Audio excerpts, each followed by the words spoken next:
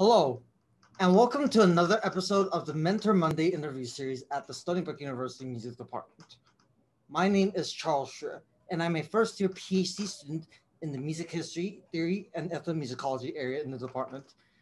I'm an East Asian man in his mid-20s with short black hair and dark frame glasses, and I'm wearing a black dress shirt with a striped tie with sky blue, dark blue, and yellow colors. In my background, there is a white bookshelf, a lamp with a white lampshade, a window with blinds that are stowed, and a white wall, and a door with a green bulletin board. And today I have the pleasure and honor of interviewing one of the professors in the department, Professor Judy Lochhead. Hi, Judy. Hello, Charles. Why don't we first start off by having give a brief introduction and the description of yourself? Great. So my name is Judy Lochhead. Judith, formally, is my name. I am a professor of music theory and history in the Department of Music. I'm also an associate dean in the College of Arts and Sciences. I am a white woman, and I'm over 65 years old. And I have hair that's kind of medium length, though you can't really see it. It's mainly kind of mix of brown and gray, right? I do wear eyeglasses, and I'm wearing headphones because it's the easiest way to do Zoom these days. And I'm wearing a dark kind of comfy jacket, and the background in my room here is a kind of light blue with a plant and a picture. And the plant is what's known as a Christmas cactus.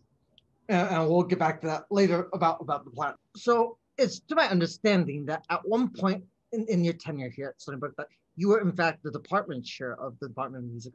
Would you like to tell the audience how that tenure went and what are some moments that you're proud of?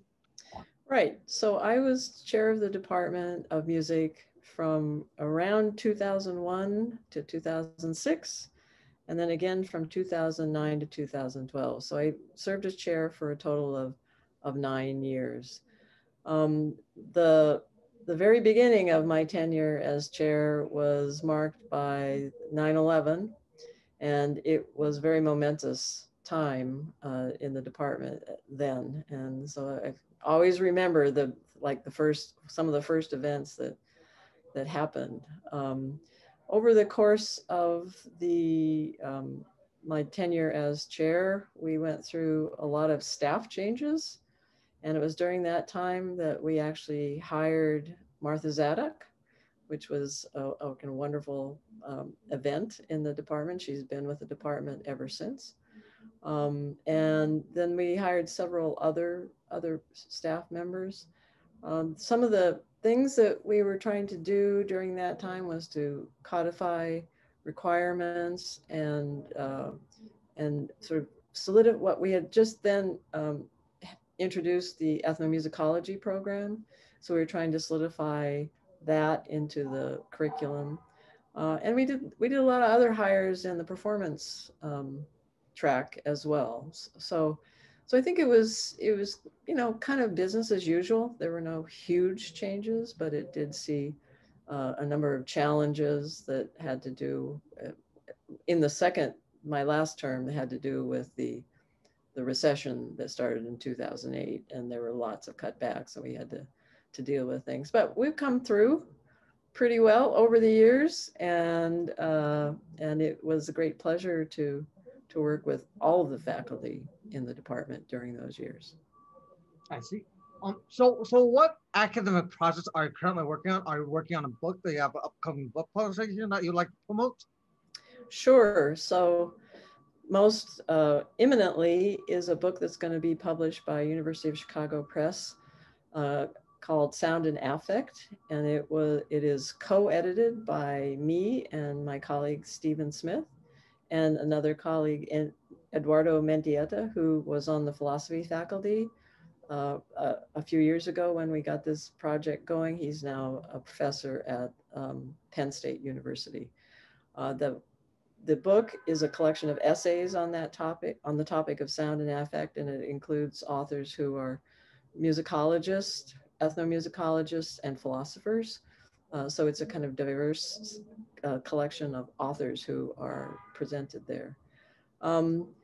So that should be coming out in April sometime. Not sure. We're waiting for the book to come. So that was a great project that we worked on. It was great to work with those colleagues. I'm currently, I'll soon have an article published in the Oxford Handbook on Spectralism on the music of Kaya Sariaho.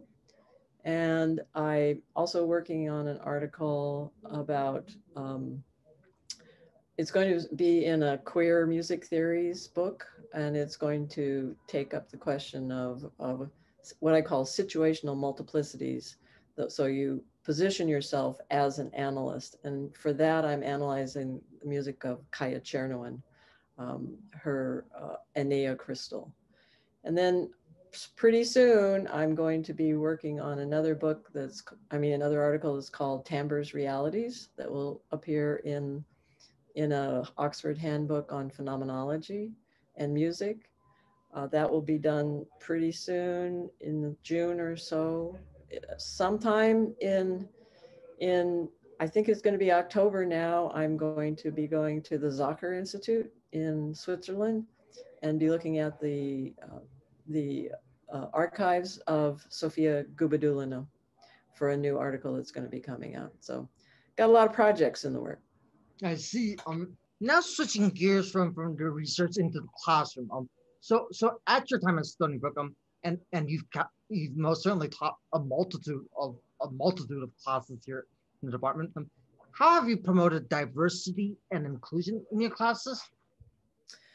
Right. So I can answer this in a couple of different ways. One, in terms of the graduate courses that I teach, I always include music by women and by diverse composers, either people who are of Asian extraction or from African American men. So I try to address the music of those diverse composers. And I also try to incorporate different kinds of methodologies by which people can demonstrate their abilities to learn and understand.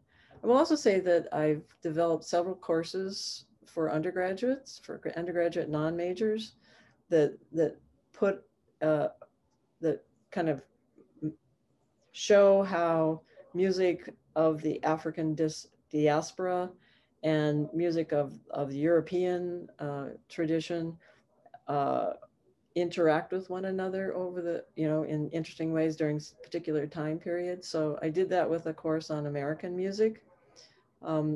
And I haven't taught that one for a while, but it looked at all these diverse kinds of music that have been created and performed in North America.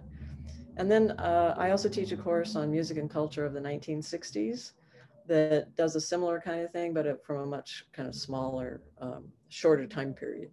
So the diversity there is kind of built into the music that one teaches. So in the music and culture of the 60s, we talk about the music of Elliott Carter. At the same time, we talk about the music of Ornette Coleman and Nina Simone and Outkast, and so it's really looking at a broad array of music and thinking about them as a consequence of the culture that they come out of. You mentioned a book that is forthcoming that deals with music and philosophy, and many of us colleagues here in the department may have also taken a class of yours that was something within the field of philosophy and music. For example, I took your music analysis and new materialism class last semester. So how do you seamlessly join music with other academic fields, such as philosophy or ethnomusicology in your teaching? Mm-hmm. So it's a question of how seamless it is, but there's certainly the attempt to read broadly, to get ideas from other fields that can help us find ways to understand music. So music is in some ways kind of an enigma because it's sound, and it's wonderful because it's sound, right? But because of that, it also poses some challenges to the way we understand what the music is and how we can go about it. So I've always found that reaching out to some of the other fields, and in particular phenomenological philosophy, was really useful for me because it provides a method and a mode of addressing musical experience. So I've tried to bring in readings from those various fields, and I interact with people in the philosophy department.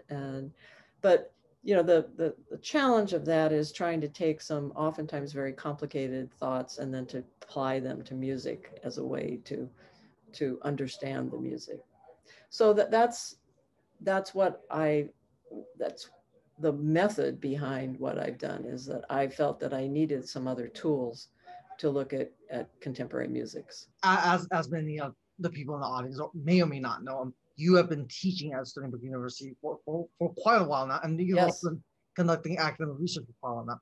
At what point in your life did you realize that you wanted to pursue music academia as something that you would do for the rest of your life? Right. So this actually goes back to when I was an undergrad. I did my undergrad major in music at UCLA, and I started as a performance major, and I started taking music analysis classes and music theory classes, and it was really engaging to me to do that. And so, and I had some really inspiring teachers when I was an undergraduate. And at that point, it was like, well, hey, maybe I'll go to graduate school.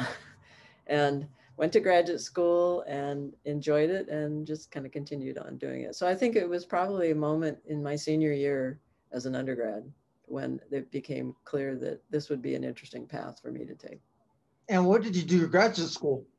What did I do at graduate school? No, where did you do your graduate? Oh, I actually did my graduate work at Stony Brook. So you've been here much longer than you. Yes, yes, I did. And all the people that I worked with kind of left most of the people had left by the time I started as a faculty member.